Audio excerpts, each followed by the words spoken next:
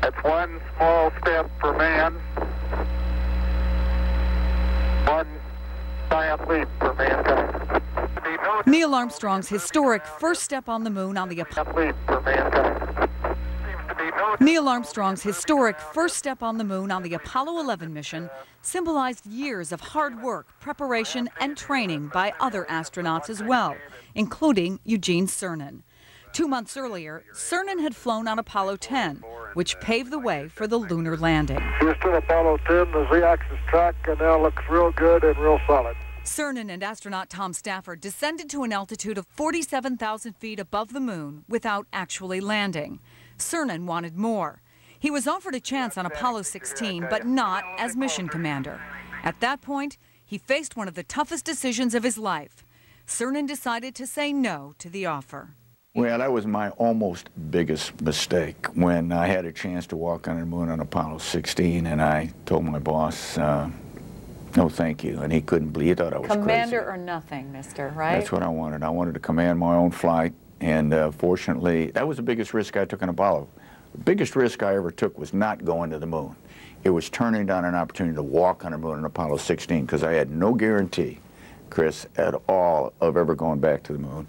Certainly didn't have a guarantee of being a commander, and certainly had no guarantee of walking on the moon. It was just that I felt that I wanted a responsibility of making something happen. Being responsible, success or failure. And I mean, if we didn't get back, it was going to be my fault. But if we had a good mission, I was going to be part of it. At that time, it was a gamble worth taking. And in retrospect, I'm sure I was crazy at the time. But not crazy after all.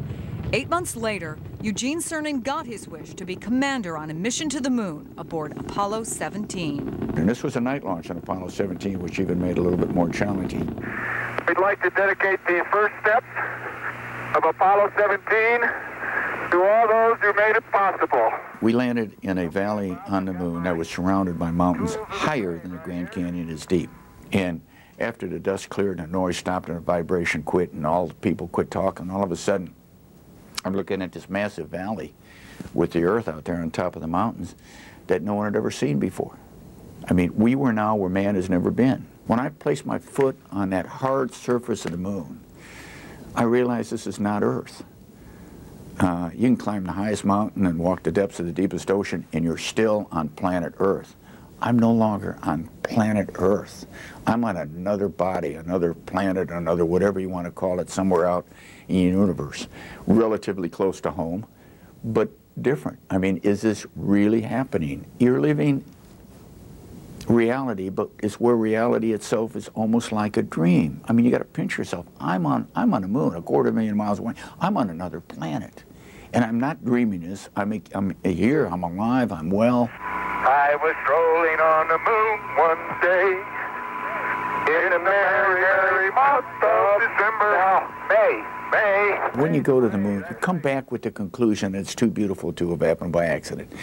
No matter by what name you call your God or by how you dress him or how you worship the God, above all religions is a creator of the universe. I know, I've witnessed a small part of that creation.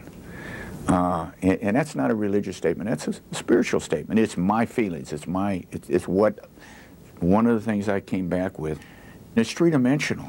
I mean, you can see beyond, you can see into that infinite blackness beyond the edge of the Earth. And the Earth is dynamic, it rotates very majestically yet mysteriously on an axis you can't see, but every chance I got, I had to just take a look and say, you know, I'm really here. And I wanted to reach out and touch the Earth, because you can almost, it's three-dimensional. Science and technology got me there. But what I was looking, and even more important, what I was feeling, could no longer be explained to me by science and technology. When you're just that far away looking back at the logic, at the purpose of this planet of ours, of our star in the heavens, you come, it's like sitting on God's front porch looking back home. If you can let your imagination wander, that's truly what it's like. Let's see if I can't crash the corner and get that contact. See if I can't get it. How do you separate the wonder and this extraordinary rare experience from the job you have to do?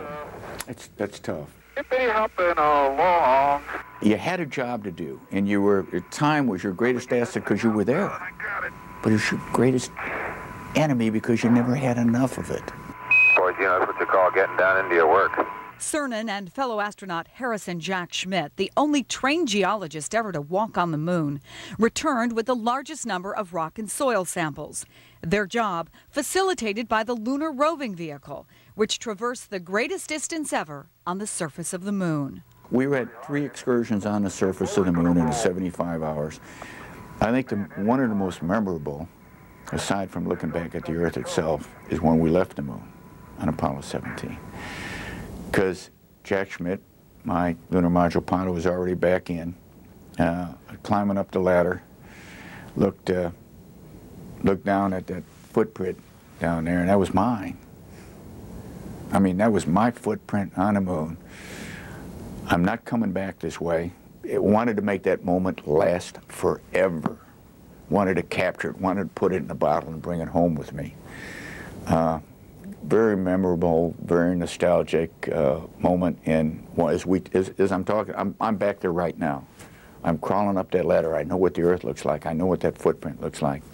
And got back in, and once we got back in and threw out our backpacks, which we couldn't bring back with us, it was over. It was over. Could never get back out again. That was it.